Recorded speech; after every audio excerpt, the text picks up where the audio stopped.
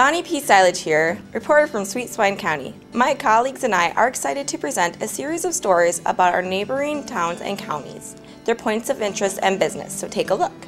Located in Ottawa, Kansas and Franklin County, you will find Chris's Corner Quilt Shop and Brenda's Machine Quilting.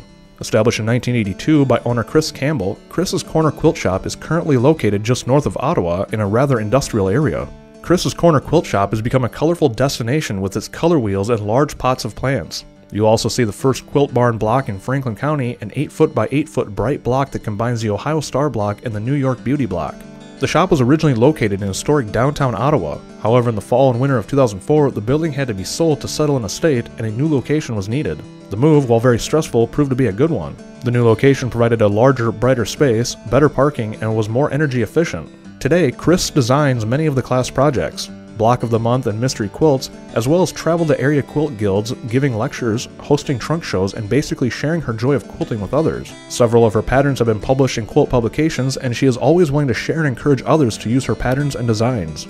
Chris also works closely with many local organizations such as the United Way, the Willow Domestic Violence Center, and ECKN Head Start programs to provide goods and needed items necessary for these groups to accomplish their missions. Brenda Wayne, owner of Brenda's Machine Quilting, made her first quilt in the late 1980s.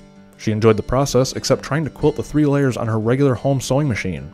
In 1990, she bought her first Gamble quilting machine and put it in the basement of her home. She first began quilting for herself and family, and then others would ask her to quilt for them as well, all the while working full-time as a florist. In 2002, in a mere 24-hour time frame, Brenda made the decision to quilt the floral shop and make quilting a full-time business. The floral shop just happened to be next door to the original location of Chris's Corner Quilt Shop, and Brenda told Chris of her decision.